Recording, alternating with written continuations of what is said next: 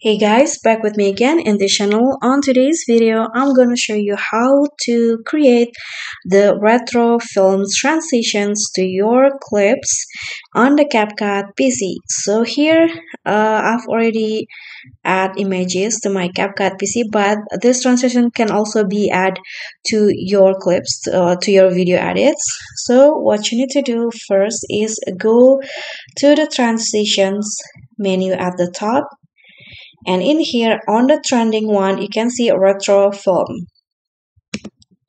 But if you cannot find it on the trending, you can always find it on the light effect, and this is the retro film. Download the transition first, then just click on the plus icon later to add it to your edits.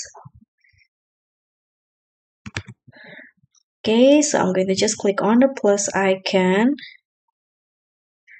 and in here I'm going to just add it to the other images.